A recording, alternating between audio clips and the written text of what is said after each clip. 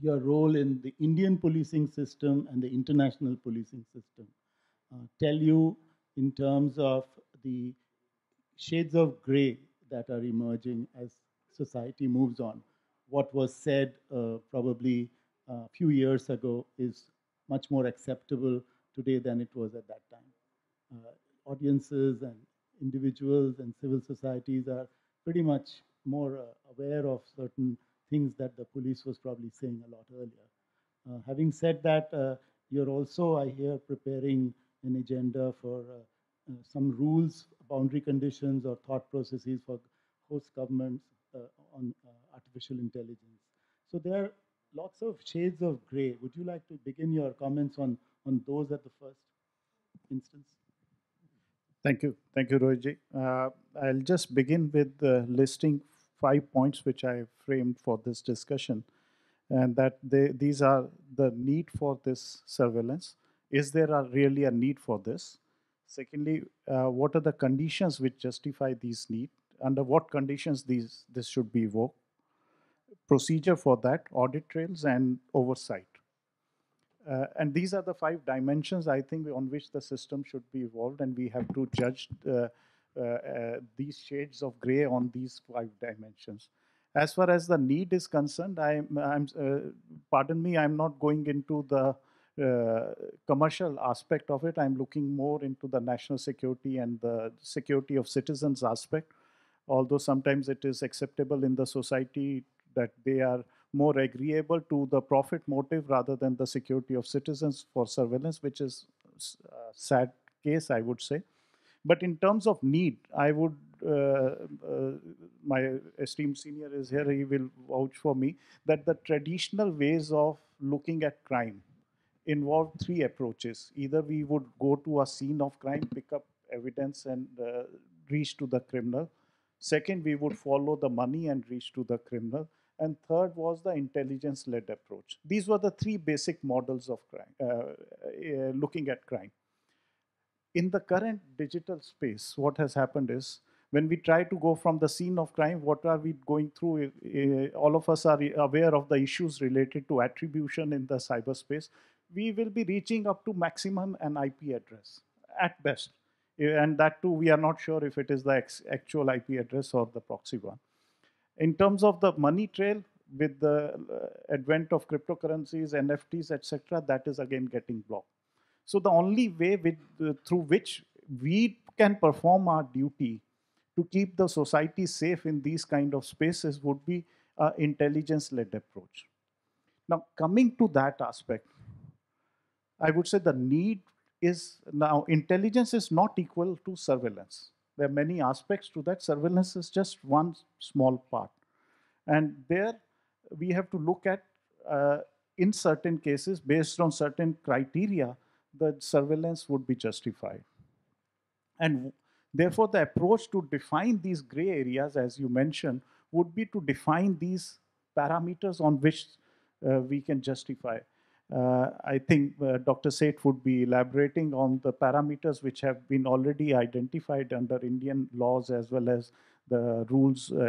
What are the parameters which can be used for justifying the case? But once they are just identified, then the question is, what is the procedure? What are the audit trails, and is there an oversight mechanism to look at whether there has been a case of misuse or not? Now, the first thing that happens in a scene of crime, at least in India, that some of us here are familiar, is the takeover of our mobile phone. And then all the data goes in the hands of the person who swoops in. So where does oversight and all this come in the real practical world? In the real practical world, if you see and Dr. Seth will bear me out, when a property is seized, it is a court property. So it is the court which allows the investigating officer to operate on that. And whatever comes out of that will have to be produced before the court. So there is an oversight mechanism of judiciary there. And court can deny and ask for release of those also, order for release of those. So there is a existing oversight mechanism. It is not that it just happens without any oversight. But having said that, it is not the case that there are no cases of misuse or there are no cases of excess there. But is this a ground for giving up our duty to protect the citizens? We have to be better enforcers of for ourselves also in terms of how we implement the rules and procedures. And that is the What way about the forward. thing to protect people in power? Sorry? The thing to protect people in power is what probably law enforcement agencies are often accused of. I don't think that is our duty. Our duty is to protect the citizens. I can see the smiles, but that is the duty. And if you look at the Constitution, that is our duty. A wrong interpretation is not a justification for changing the role.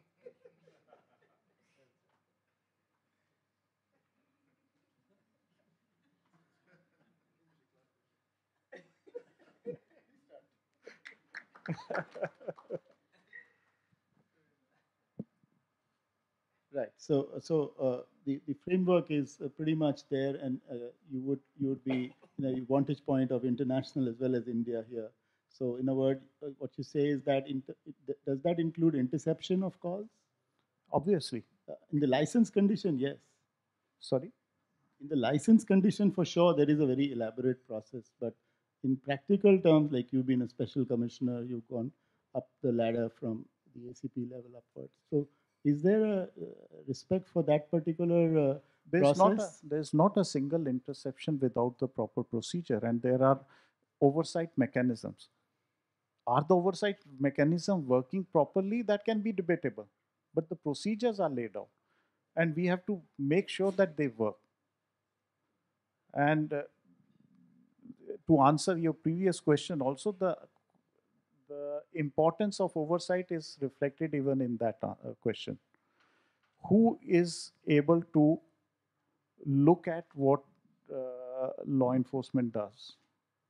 And that is important, and that has been prescribed. And if you look at the detailed procedures which have been laid out, I'm not talking only of Indian system, but I'm talking internationally. The procedures are there, but there are also cases of excesses and misuse. But that is the reason why these procedures are there, and we have to implement the outcomes of these procedures. Right. And there is the big bad corporate which has, the servers are located outside, and therefore the ability of states and jurisdictions to get the data which is relevant for the safety of society as a whole is governed by the MLAT process. Would you like to just share the kind of delays that thwart any ability in tangible sense to get information?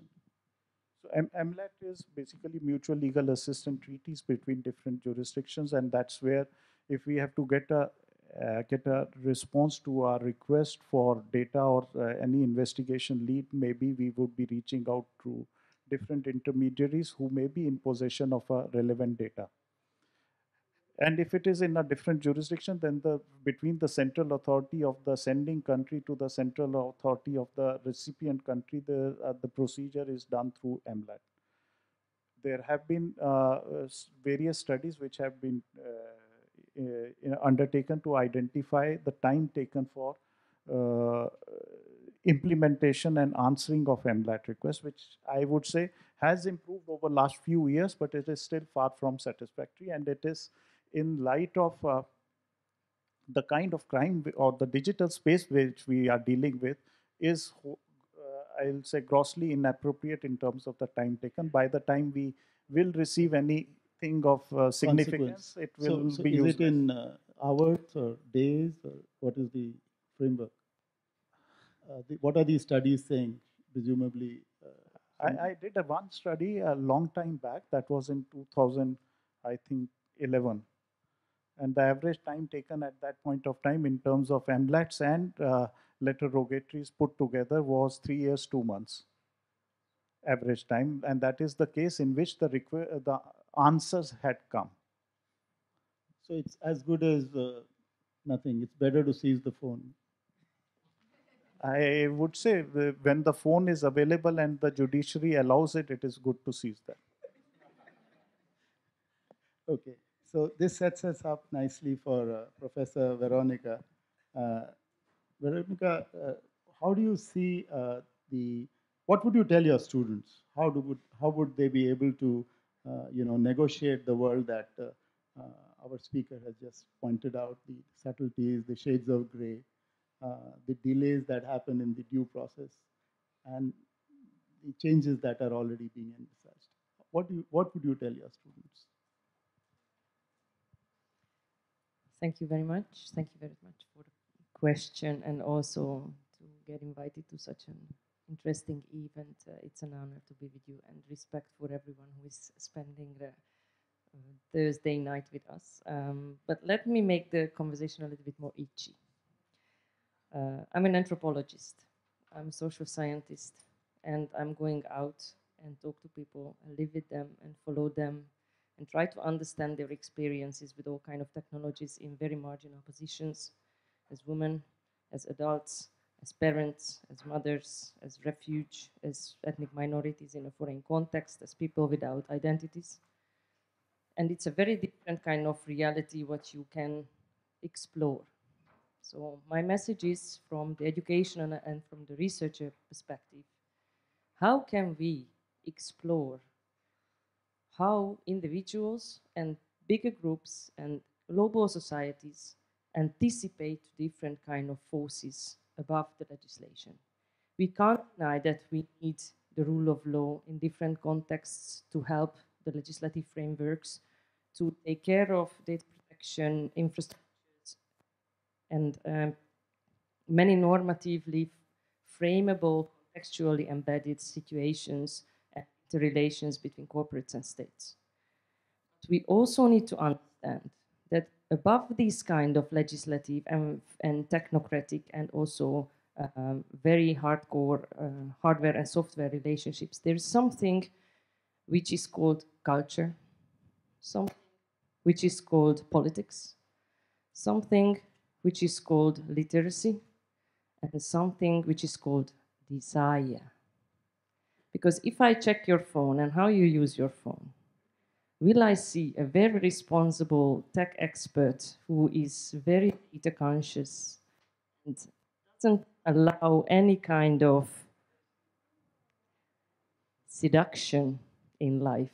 And this seduction can be just shopping those pair of shoes, just checking those websites, just clicking through.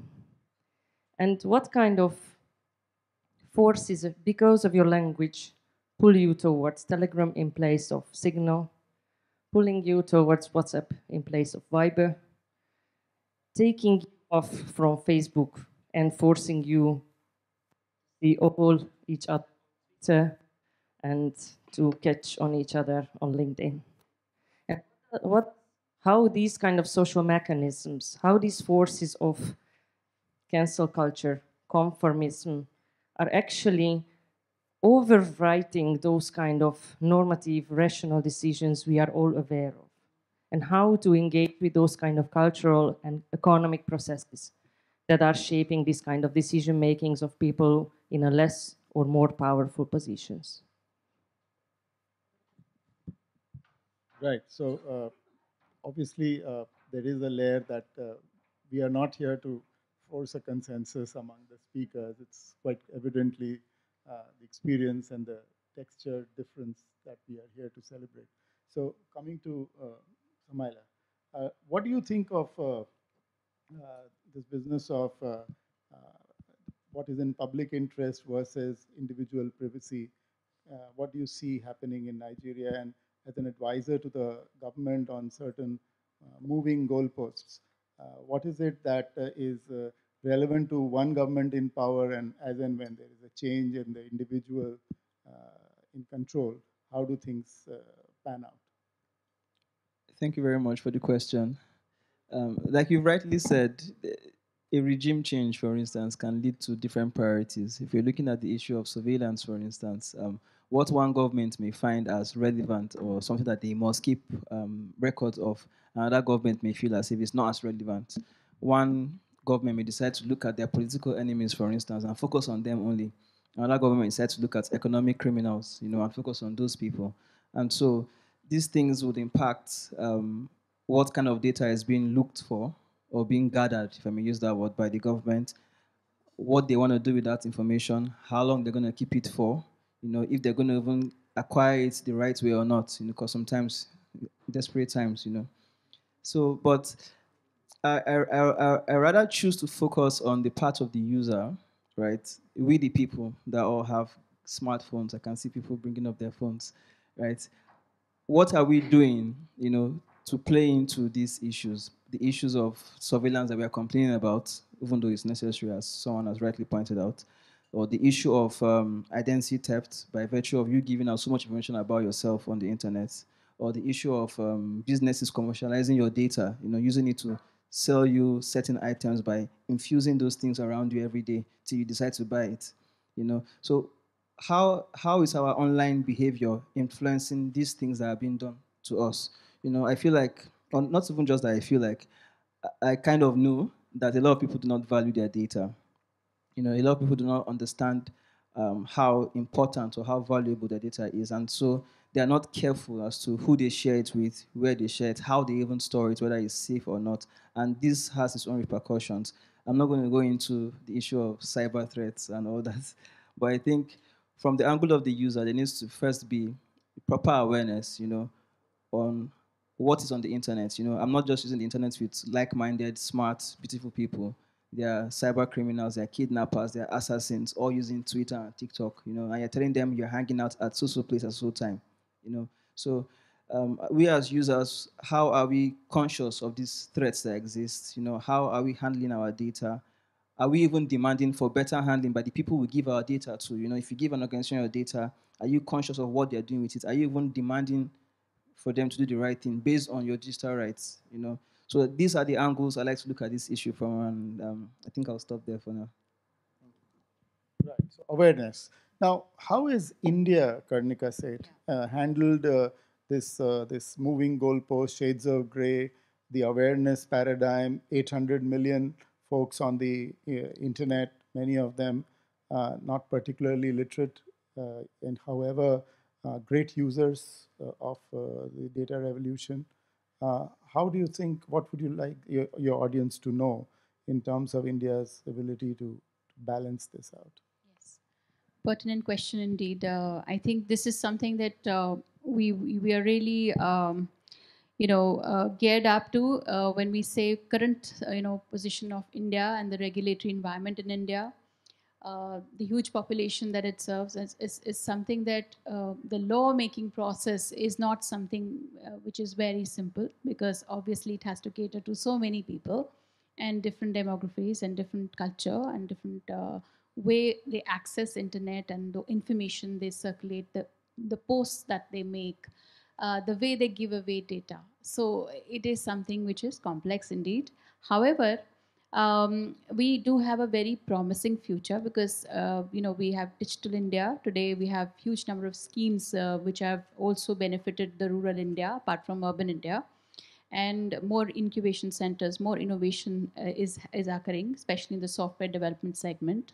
And with the growth of AI, ML, the increased accessibility, there is a lot of e-governance also, a lot of benefits which the government is also giving out to the citizens at large, and the mushrooming of the e-businesses. The consumers are able to have access to a lot of benefits and facilities across various sectors. And that is a big boon indeed, including the education sector, particularly during the pandemic. The way it has, the technology has aided in the education and the revolutionizing the entire ecosystem of across the world, including in India. So that's something that I wanted to highlight.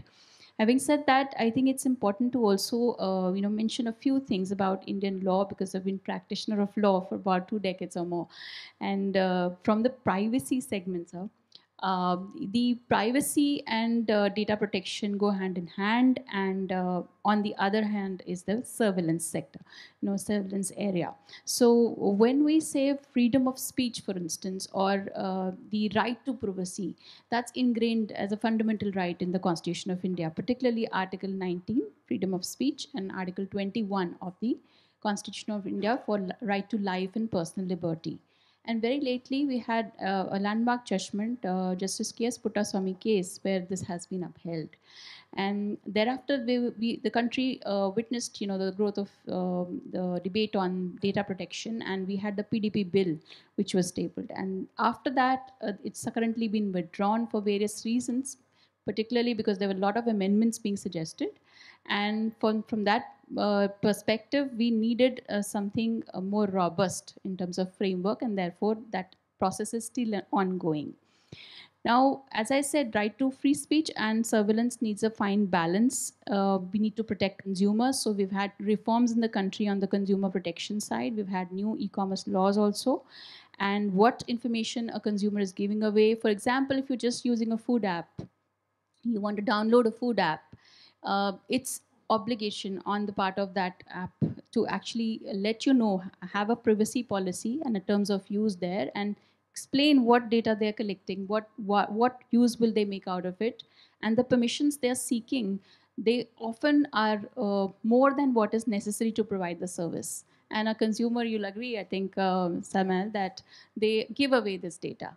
And that is the problem, that is a problem area. So in the country, we've had some new, robust laws which have occurred in the consumer protection side. Data protection, we're already in the midst of making laws. We are also in the midst of making a Digital India Act to congregate, various areas on IT law. And due diligence guidelines have been passed for intermediaries, social media as well. Then we've had some quick within the 6-hour window, cyber incident response, to be given in cases of attacks, especially on critical systems or otherwise protected systems. Those kind of changes have occurred. And so if I may add, the surveillance, because Mr. Oberoi mentioned, there are certain parameters.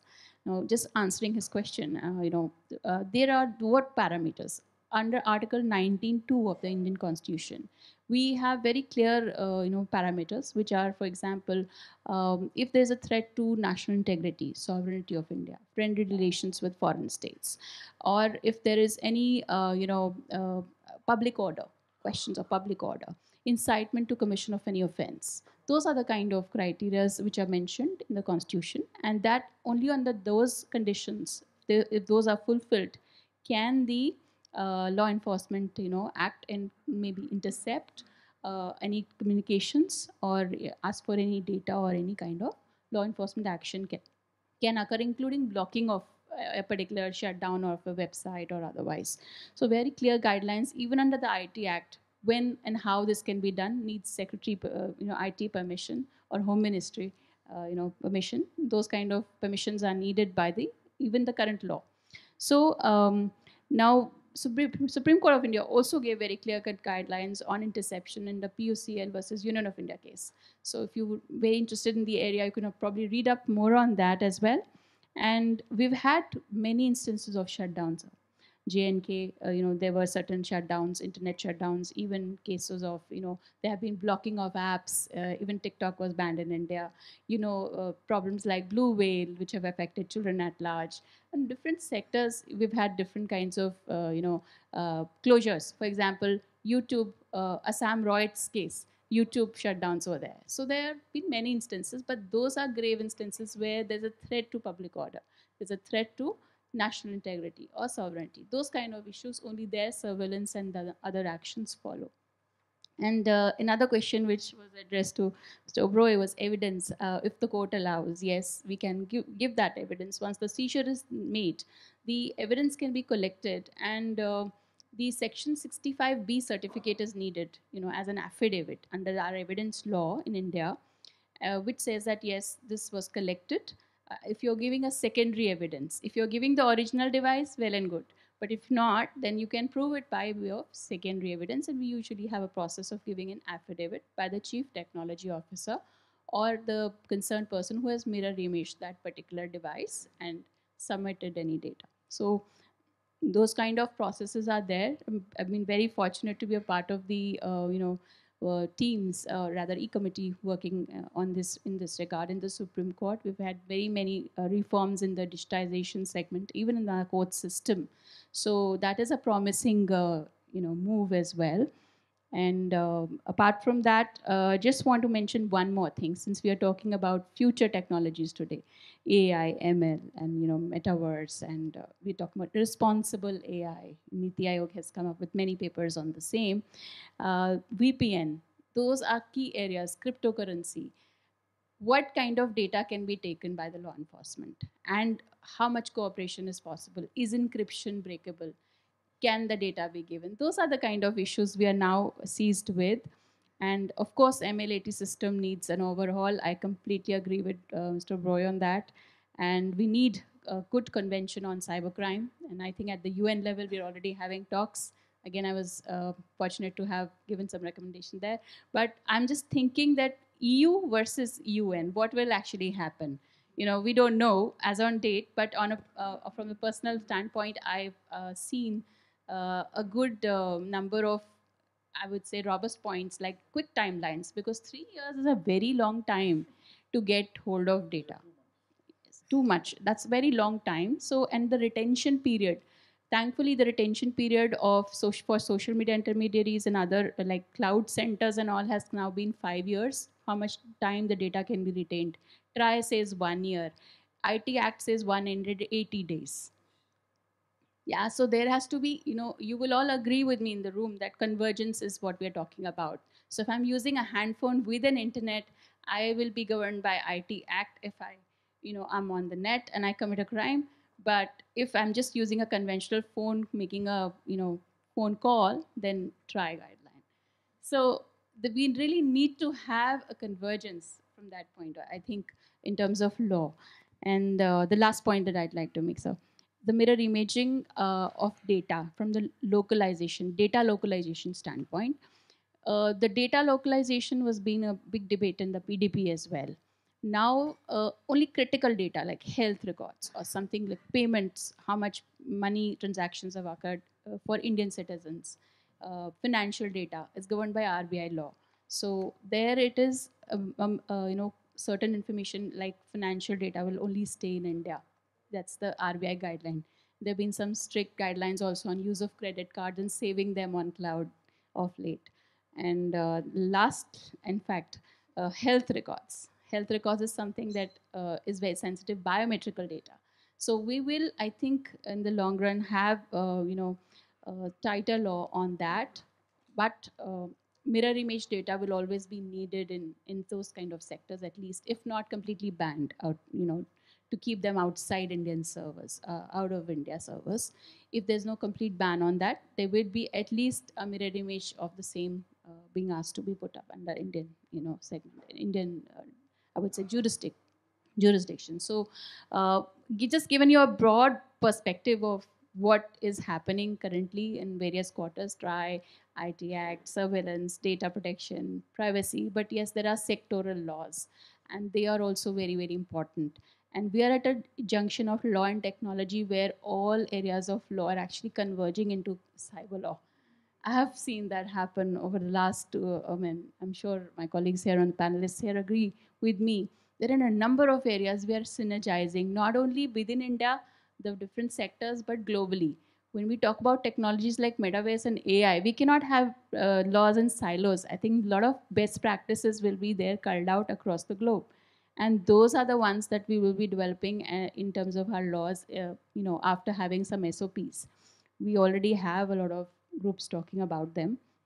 And there are initiatives in the EU, there are initiatives in Niti Aayog here as well, AI.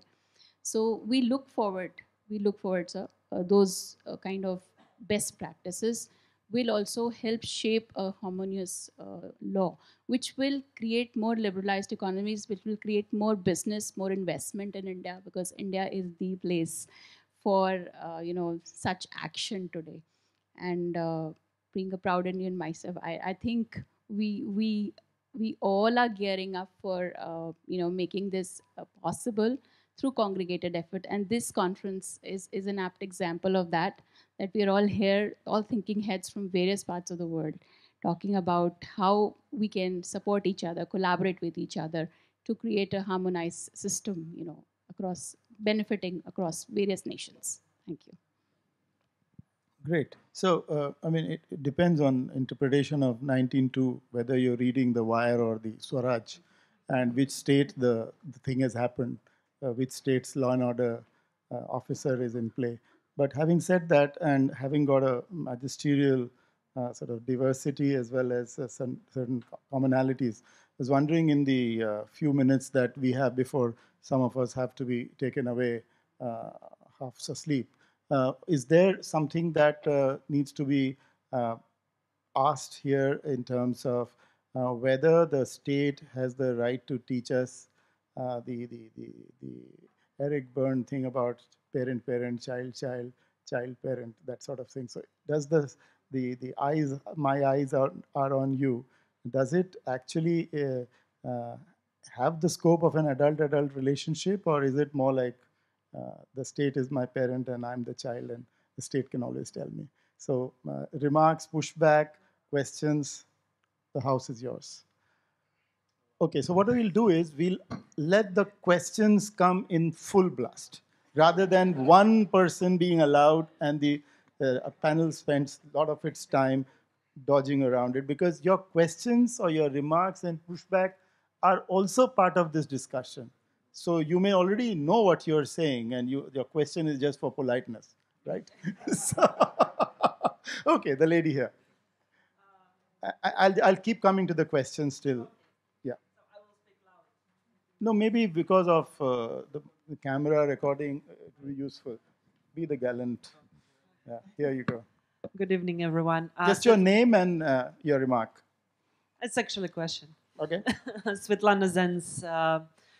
Well, I actually have a question to Kornika Said, because we work kind of at the same area with digital rights. And I'm in Myanmar, you're in India. And I would like to ask a question in terms of with the upcoming data protection law. So, and I know it's a long story about the law itself, but however, would you recommend some the most necessary safeguards for the civil society to put aside the regulator from affecting the civil society being surveilled constantly by the regulator? Thank you. Right. So that's Burma as well as Cambodia, I think. That's where you're working as well. So your question is basically how user can be safeguarded. Is that? Yes. We'll pull the questions. Right. Thank you. Chakunte from Cameroon, Franklin. For me, it's just a remark because I've noticed that surveillance is used by the dominating parties to the dominated parties. In my country, like in many others, surveillance are used to fight opponents to the government, okay, to stop their voices and so on. In this case, it is used by the dominating parties. It's useful. In this you case, have opponents there, right? Yeah. Oh. In many countries, you know. In this case, governors will be using this tool, okay, in positive way. Okay. In another way, they will tell that, okay, surveillance is not normal and so on. So it depends on the, you know, this is a tool that can be used in one or another. The second remark is about the forensics. Okay, we can use the forensic, the police, the scientific police can use forensic to recover cyber crimes, to know what has happened so far, you know. And they will use also surveillance during the process to maybe look for evidence and so on at the end. You know, so surveillance for me is a tool which the status can be fine concerning the objective that we want to reach. So these are the two remarks I wanted to state. Right. No, thank you for bringing this additional shade of gray. Yes, please. And I would like to know if there are any others before the panel response. Any others? One. Okay. Yes, please. Okay. So thanks. My name is Gilbert. I'm CEO of Africa Cyber Defense Forum. My question goes back to what Madam, is it Oberoi? I hope I pronounce it well. You know, government is the only institution with monopoly of violence, right? It's monopoly of violence. Government is the only institution that has that monopoly of violence, as you always say. And the government can commit crime, but still justify it, right? So the question comes in, for example, remember the issue, the case that came in when we talk about algorithm, right? Encryption. The issue of Apple, right? The iPhone issue, where the government was justifying, what the tech companies should allow the government to have access to such devices when it is justified in the case of national security. But the question comes in, and I think Apple to this day, it is still a back and forth where Apple refused to cooperate to give access to this, high-level encryption. The question comes in: at what point, do we balance? Yes, now this is a national security issue. Give government access to this high-level encryption, right? Because this is a national security issue. And what guarantee do we have that once the government has that level of backdoor, it doesn't use, Snowden issue, everybody knows the Snowden story. So what guarantee the government will say, okay, fine, it's only used for this specific crime, but what if the government, we know what the government is able to do, it has the monopoly of violence. What if it ends up using the same encryption that it got in Sejongwen's case and uses it now to even commit more crime? Thank you. How do you balance that? Fair enough.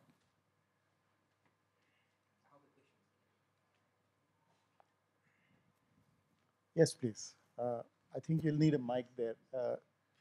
Gentleman in the gray suit. And if you can identify another question here, then we'll have the mic sent much faster.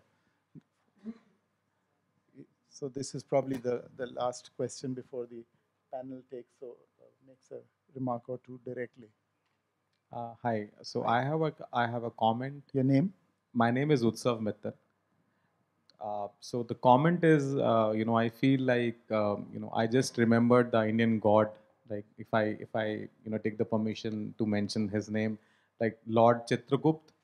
So he's watching everything, whatever you are doing, and I think from that perspective, all the commerce, government, they have that capability to monitor each and everything of what am I doing day in day out. Like the commercial organization knows that I am in this place, I travel this place. Like they might say that that the humans are not looking at that data, but the data is still there. So coming to my question, all the data laws, all the regulations, they are silent on the government's role. Like with the balance that we are talking about, what is the reasonability of collecting data? So, but no, I don't see a definition over there. We talk about, what is the reasonable? Are we crossing a red line? So we have made regulations that this can be collected, this cannot be collected by the commercial organizations. But it's also about walking the talk. They are not mentioning that what data can government can or cannot collect. For a individual's right to privacy, that is not being, talked about. Any last remarks? So it's already past 10:50, so we've done well. We worked hard. And Samir told me that the index of the success is to go on till the midnight hour when there is freedom. So clearly we won't push the hospitality till that level, but a few minutes more with the consent of the ladies out there would be in order. So Madan, would you like to take it, defend the good state intent? No defense. So I couldn't agree more with many of the points which were mentioned with regard to surveillance. And it is not the case which we are putting forward that it should be capturing of doing surveillance for each and everything without any procedure, without any oversight. So if you recall, my comments were that we have to first establish the need and the grounds on which the need can be justified. So there was a question about dominant party and dominated party. But if it is falling, who is judging that what is being put under surveillance is right or wrong? It has to be according to certain predefined rules, parameters, and an oversight body. So if they are in place, then I think that some of the questions are being addressed already. What remains to be left is whether those implementation part is happening properly or not. So that is the first part. Without going into the question of any particular case in terms of Apple or anybody, I will not go into individual case. But the question here is, what is the role, what should be the role of any entity entrusted with the duty of protecting the lives of citizens? If there is information that there is some information which may be available in some device, some encrypted message somewhere, and without understanding that, maybe there may be a bomb blast which may lead to loss of several lives. Now the question here is, what is the proportionality principle here? What will define what is more important at that particular stage? Is the individual privacy of one person more important than maybe the lives of 100 people? If that is a question, there will be a different answer. If the question is the individual privacy more important than maybe protecting the theft in a house, then it is a different answer. So those principles of proportionality have to be put in place. And how do we fix that? Again, going to predefined criteria. And they have to be defined and they have to be implemented in proper way. And that is the only solution, because there cannot be whites and blacks. There will be, as Rohitji was saying, shades of gray, which have to be. And we have to walk through these situations every day, looking at these shades of gray and trying to identify the best response. In terms of the Chitragupt and the data law, in terms of the role of government, I think Dr. Seth will bear me out. Even in the act which was withdrawn, there were the conditions which were defined under which they can be collected. So they were there. Even in the existing laws, I think that Dr. Seth already enumerated them under what conditions surveillance can be done, and those conditions are already in place. I will not comment on the protection of data protection law because it is still not there. But what I saw, and I saw some initial versions, there were provisions there. Maybe Dr. Seth would be a better place to put that perspective. Thank you. I'll just add to what Mr. Oberoi has said, with your permission. Whenever there's a reasonable suspicion that there is, a criminal activity ongoing, and there has to be a law enforcement action or investigation to be conducted, in those scenarios, and there is some tangible evidence, some reasonable suspicion coupled with some tangible evidence, can the process be started, and the seizure of particular electronic, like you can say, gadgets be made, or interceptions are done. And then for each of those things, blocking, interception, gathering traffic data, or any kind of analysis, there has been a set protocol. There is a set procedure as well. So if a particular need or situation has arisen, and those situation demands that this is to be done, for example, threat to national sovereignty, for instance, just an example, then there is a clear suspicion, there is a reasonable parameter for that, and there is some tangible evidence. Then this whole process is initiated, and everything has to be done in accordance with law as per SOPs. It cannot be something in violation of the same. Government is as responsible for adhering to these privacy norms in the country, or the rules. One clear example was the PDP, which has now been withdrawn, because government was equally responsible for adhering to those rules which a private entity would have to. Now, even in our current IT law, even though the PDP is not there at the moment, our current IT law makes such government agencies who are holding such data in confidence of a user, any data which is shared, for example, by a user with a private entity, for example, wanted to avail a broadband service, for instance. Similarly, if a government entity has collected a data for a particular purpose and with due consent, then that data is also to be kept confidential by the government. And that there are clear provisions even under the IT Act currently, which make government as responsible and accountable to keep that as confidential. And our current consumer laws also, require this privacy policy terms of use similarly for even private companies, that is there. So now that is what I wanted to emphasize on, and our Supreme Court of India has very clearly explained what are those criteria and conditions, what are those laws which have to be, or principles which have to be abided.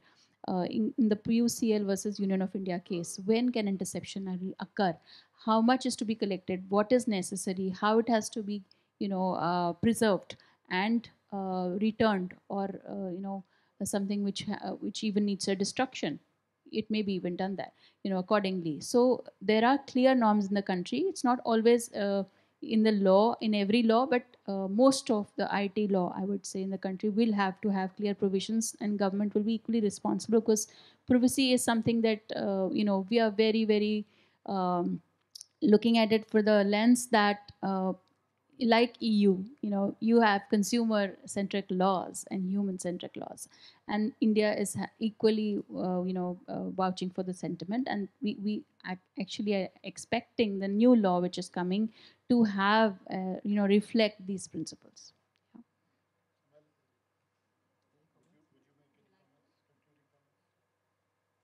Sure.